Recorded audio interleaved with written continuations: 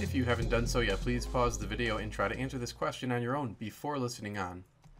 The secret to solving these capacitor circuit problems is to simplify the circuit until there is only one capacitor remaining, and so that's going to become our goal.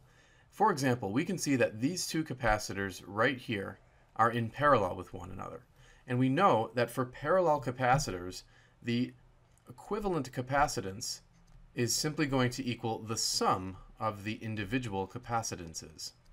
So we can actually combine these two capacitors into a single equivalent capacitor by following this equation. Indeed, we can do the same thing for these two capacitors because they too are in parallel. So in essence, we're going to add the capacitances for these two as well as for these two and redraw the circuit with only two total capacitors.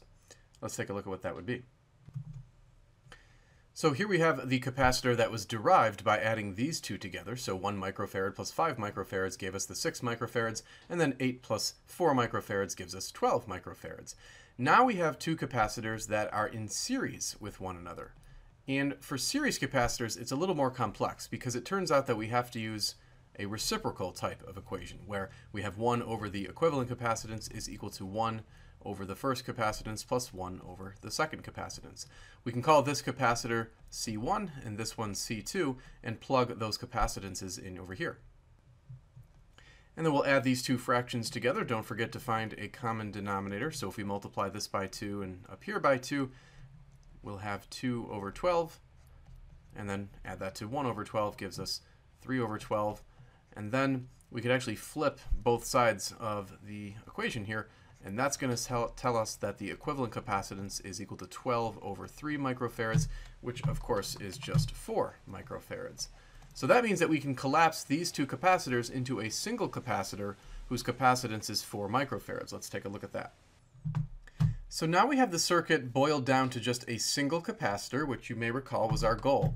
Now once we do this, we want to calculate the total charge that is present on this equivalent capacitor. We know that the charge on a capacitor is equal to its capacitance times the potential difference across the plates of the capacitor. Now the potential difference across the plates of the capacitor will simply be the potential supplied by the battery. So we can come over here, we can plug in the 4 microfarads for the capacitance and multiply that by the 24 volts. And when we compute this, we get 96 microcoulombs. Now, this is the total charge present on this capacitor right here. And what we want to do next is actually work our way backwards until we reach the original circuit. Now, when working backwards, we have to obey these two rules, and we'll see more clearly what this means as we go. The first rule says that we're going to carry charge backwards to series, and we want to emphasize charge in series. Now, if you look at this circuit here, notice we're moving backwards from this capacitor to these two, and these two are in series, as we noted earlier. And according to this first rule, we're going to carry the charge with us. So that means we take this 96 microcoulombs and we place that charge on this capacitor as well as this capacitor. Now, before we move backwards to the original circuit, we're going to go ahead and calculate the volts present on this capacitor as well as this capacitor here. Now, again, we know that volts is equal to charge divided by capacitance. So look at this capacitor right here. If we take the charge of 96 microcoulombs and divide it by the capacitance of 6 microfarads, we would get 16 volts.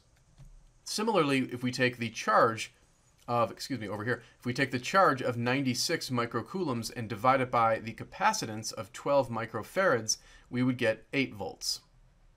Now we're ready to move backwards to the original circuit, and we're going to follow this rule right here. This rule tells us to carry volts back to parallel capacitors. So if we move backwards from this capacitor to these two right here, we'll notice that these two are in parallel. So we're going to take with us the 8 volts and place it on that capacitor as well as that capacitor. Similarly, when we move backwards from this capacitor to these two over here, we're going to bring with us the 16 volts because these two capacitors are in parallel. So we'll go ahead and put 16 volts on each one of these capacitors. we are finally ready to calculate the charge on each of the 4 capacitors, because all we need to do is turn back to the fact that charge equals capacitance times the volts. So for this capacitor right here, if we take the capacitance of 1 microfarad and multiply it by the 16 volts, we would get a charge of 16 microcoulombs. Similarly, over here, we multiply the capacitance of 5 microfarads by the volts of 16, and we would get 80 microcoulombs, and so on. So we'll simply multiply the capacitances by the volts.